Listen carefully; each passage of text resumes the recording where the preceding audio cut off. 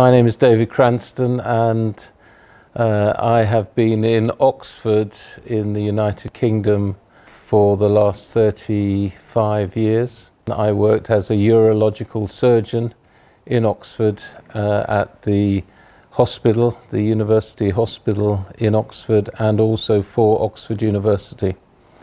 So I have always been involved in various research programs, including complex kidney cancer and the treatment for complex kidney cancer, and over the last 20 years have been involved with high intensity focused ultrasound. This all started in 1999 through a patient of mine and through links with Professor Tim Mason in Coventry University and Dr. Jim Butler and various other people.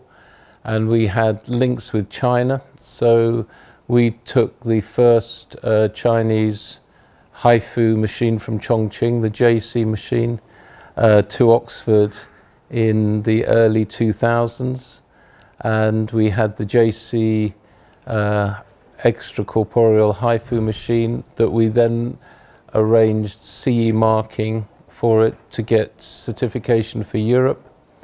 And we looked at liver cancers and kidney cancers, and as a result of that it was CE marked, so it was approved by the European Union. And following that there have now been a lot of other machines in Europe as a result of the work that myself and colleagues did from that first machine. But we are now using it for other things as well. Well, the machine that we have is from Chongqing HIFU. We have been doing some work for prostate cancer, and there are other machines made in Europe for treating prostate cancer. But the big machine that we have, extracorporeal machine, is the JC, initially the JC machine from Chongqing HIFU, and now it's the JC 200 machine, which we have in Oxford. The thing that we're doing in the United Kingdom is quite a lot of the clinical trials. One of the problems is that we have the only machine in the United Kingdom so far that is the Chongqing ultrasound guided machine. There are one or two other HIFU machines around. But the importance of Oxford is in doing some of the clinical trials. I think the thing about this technology is that the technology is extremely good, but it needs to be proven in proper clinical trials, ideally randomized controlled clinical trials, but which we are hoping to do with the study on uterine fibroids. We have been treating uterine fibroids. We are about to start a trial looking at pancreatic cancer, and we have also been doing drug delivery studies in the liver and also about to start with the pancreas.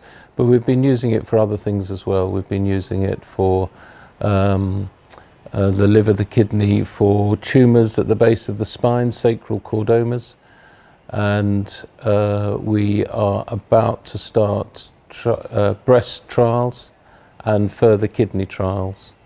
And in addition to the clinical work, there is quite a lot of experimental work going on in Oxford. So in total we probably have about 50 people working in Oxford in various ways on HIFU projects. In terms of Europe, it is being used fairly extensively for uterine fibroids. There are various people using it for pancreatic cancer, also for liver, and we are going to start again looking at kidney. We have problems with kidney. The problem with kidney is that the ribs sometimes get in the way and you have quite a lot of fat around the kidney, which makes it difficult for the ultrasound machine to get through there. There are other machines. For example, in London there is a brain HIFU machine which Professor Gedroyd is using for treating Parkinson's and tremors, so that's very exciting. There are the prostate HIFU machines around which are working. In the United States, the MRI guided HIFU for uterine fibroids is FDA approved. In the UK, we have just, I think, got NICE approval for ultrasound-guided HIFU for uterine fibroids, which is very exciting. And also I think the prostate HIFU, transrectal prostate HIFU using a different machine is also now just been FDA approved in the United States. So it is increasing. And recently I, with many others, were at a meeting in Barcelona, and the development over the last 10 years has been quite extraordinary in terms of the scientific application and in terms of the development clinically of HIFU in many different disorders. So it is a technology which is getting much more established clinically, and as the technology gets better, so the indications will increase, and I think it has a very bright future. The obvious advantages are that it is non-invasive. You do not make any holes in the body. It is safe. There are relatively few side effects and very few serious side effects. And a lot of the patients can be treated under sedation rather than a general anesthetic. Most of them can go home the same day or the following day. So the recovery rate is much better. The treatment is good. And unlike radiation, which you cannot normally give twice, HIFU you can repeat and give it again and again. Chongqing HIFU, of course, is a company which I've seen develop over the last 20 years. It is a company that is growing. It is a company that has a very good national and international reputation.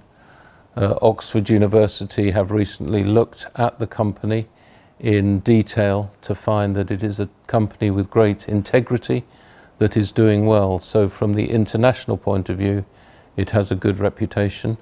The machines that they produce are extraordinary, very good. We're working with them and excited to see future possible developments of different machines. So we are very privileged and enjoy being part of the process. I often liken it to somebody who is pushing a big stone up to the top of the hill, and it is very, very difficult to push it up the hill. But when you get it to the top, it will start rolling very quickly down the other side. And I think that for 20 years or so, one has been very slowly pushing a stone to the top of the hill.